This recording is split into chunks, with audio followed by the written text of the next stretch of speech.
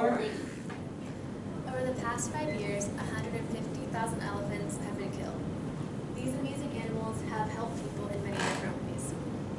And today I'm going to talk to you about some basic background information about elephants, two famous elephants, the similarities they have to humans, and why people are killing them.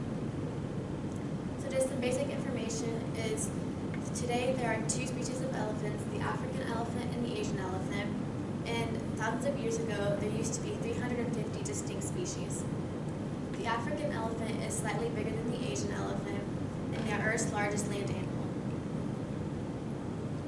Now I'm going to talk to you about the elephant's ears. They use their ears to help keep them cool. They use them as a giant fan to blow air on them. And then they also use their ears to help regulate their body temperature. And they use them to hear sounds from far away, so they can hear danger coming or another elephant that's in distress. And they also use them to communicate by moving their ears in different ways. And in this picture, you can see that the African elephant, his ears are slightly bigger than the Asian elephants. Now I'm going to talk to you about their trunks. And this is a video of a baby elephant learning to use her trunk.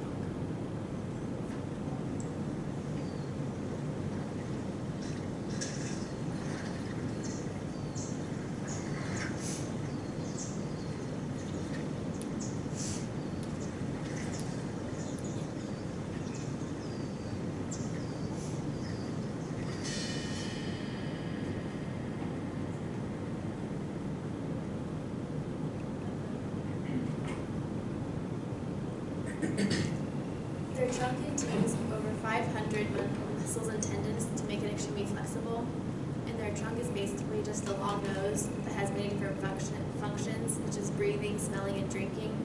And just how we use our fingers, that's how an elephant uses their trunk.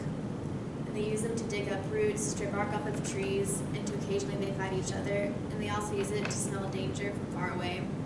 And they also use their trunk to spray water on them to help keep them cool. This is just a picture of each kind of elephant's trunk. Now I'm going to talk to you about where they live. According to Edmund Rogers, he states in his book Elephants that the African elephant lives in the sub-Saharan Africa. They also live in the rainforest of Central and West Africa and the Sahel Desert in Mali. This is just a picture of Central Africa, and then the one on the left is West Africa. Asian elephants, they live in Nepal, India, and they also live in the scrub forest and rainforest of Southeast Asia. Now I'm going to talk to you about two famous elephants. According to HistoryList.com, Jumbo the elephant is one of the most famous elephants ever to be known. He was first captured by a tribe of hunters in 1861, and later was purchased by an animal collector. His name Jumbo is a combination of a Swahili word that means chief, and his name Jumbo means hello. In 1865, Jumbo was traded to the Royal Zoological Society in London. In 1880, a park supervisor, Matthew Scott, saw hope for Jumbo, and he added him to the circus called the greatest show on earth. He traveled with the circus all through the United States and Canada.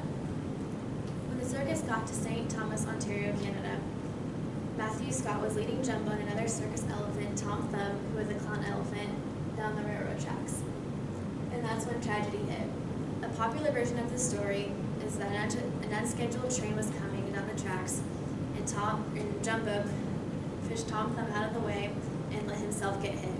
And as he was dying, he pulled Matthew Scott, pulled him in close with his trunk as he was dying. And this is just a picture after Jumbo died. Now I'm going to talk to you about Lin Wang. Lin Wang was a World War II veteran who was one of 7 elephants who survived the war.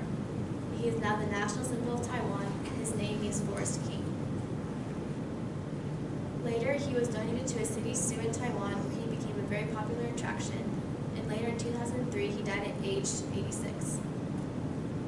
Now I'm going to talk to you about some characteristics elephants have in common with humans.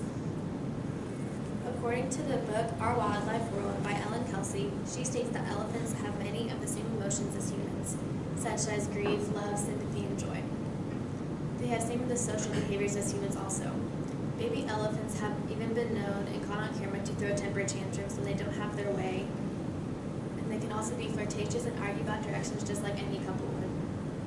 They even share the same lifespan with us. They also show similar family characteristics. They are very fond of their families or herds, just how we are fond of our families and loved ones. They have even been caught on camera showing that when one of their family or herd members dies, they gather around and mourn over their lost family member. And this is just a picture of an elephant showing affection.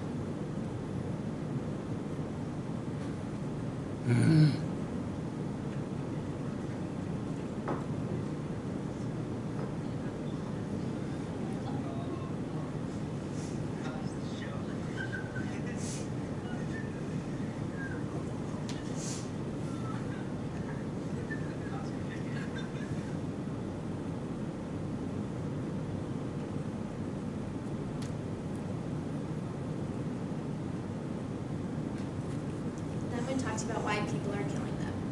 One of the main reasons people are killing elephants is for their ivory tusks. The trade is illegal but still has not completely gone away. And the demand for ivory has spiked and is worth $600 in the black market and is a multi-billion-dollar industry. Poaching the elephants also doesn't just affect the elephants themselves, but also affects the people who live in the communities in the same area. The poachers bring crime and rob the communities. Elephants also bring in tourists, which is the main source of income for the people who live in the communities.